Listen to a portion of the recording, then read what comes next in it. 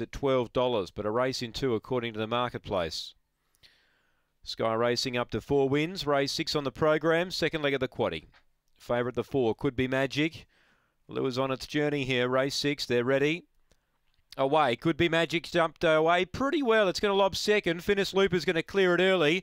Now pushing through Could Be Magic. Wow. The rest of the field were all involved in a massive tangle up. So Could Be Magic gets underneath of Finnis Looper now and darts away.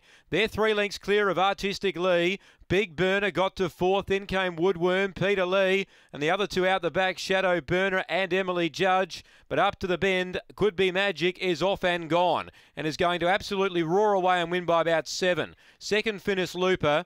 Now Big Burner or Artistic Lee for 3rd and 4th. Then came Woodworm. Gee, Shadow Burner had no luck. Then Peter Lee. And Emily Judge was back there as well. Funny old race. At times around 29 and 80. Good win. Could Be Magic. It's a new personal best. 29.79. Well, that front pair, Finnis Looper and Could Be Magic, they were up on the pace, and the rest of the field on that first corner were wiped out of it. And it was a race in 2 down the back. Soon not